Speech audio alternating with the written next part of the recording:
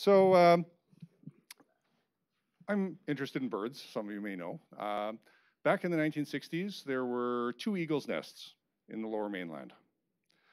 Now, there are more than 400 eagles' nests. And the reason we know that, and a lot of the reason for the change, is due to an outfit called the Hancock Wildlife Foundation.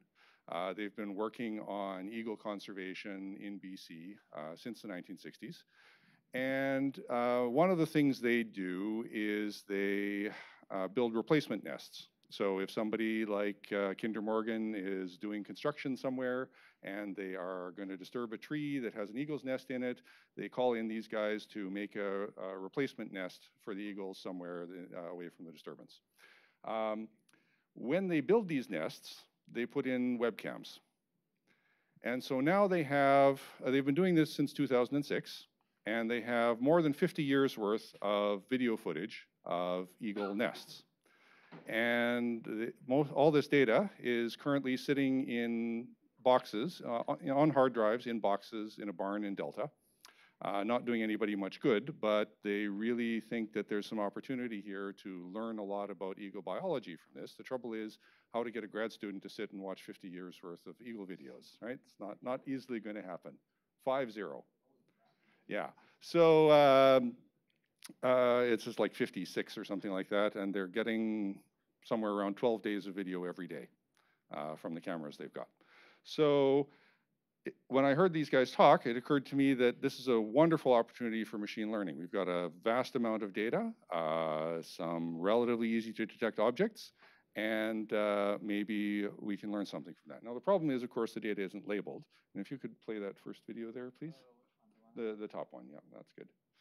So I just ran a standard YOLO algorithm, the you only look once, for doing object detection on a couple of segments of eagle's nest video. You can see it's doing a pretty good job detecting the eggs there. It's calling them sports balls, but so what? It's easy to retrain. And it gets the eagle when it comes in too. It occasionally thinks its head is a separate bird, but you can understand why it might do that. The eagle's head is pretty distinctive there. It's definitely not a carrot. But standard tools that are available today do a not bad job.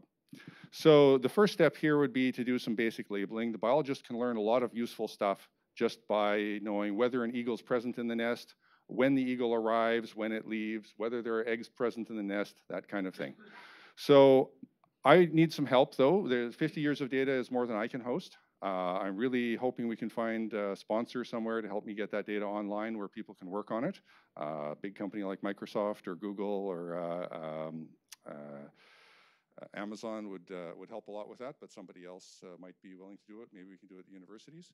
I'm looking for people who are interested in working with me on figuring out how to do some labeling using some basic techniques so that we can then maybe go to the next step and take it to a platform like Zooniverse, or some people may know about Galaxy Zoo.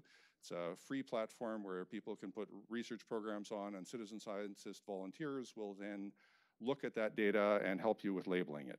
So it's a really cool opportunity, kind of a neat project.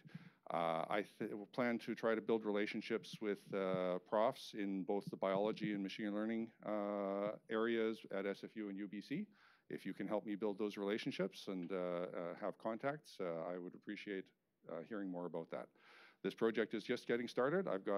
Spoke with the guys 2 days ago. I've got 2 hard drives of their data in my machine at home. I've done this video and another one that's got some fledglings in it that I could show you, but I think we're close to the end of my time.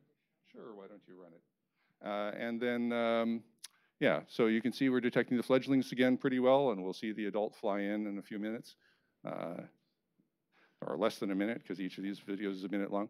But anyway, so if somebody's interested in working on this or thinks you can help me find resources to get the thing online and get it ramped up, I would really be happy to talk to you later. I haven't yet, no, 2 days ago. I'm going up to SFU to talk to a biology prof tomorrow. I might see if I can squeeze in a visit with Dave. That's it. Oh, well, the biologists will be interested in things like how often do the chicks get fed, how much time do the adults spend sitting on the nest versus leaving the things alone. But you can ask me more questions later. So thanks very much for giving me the time. Yeah, thank you.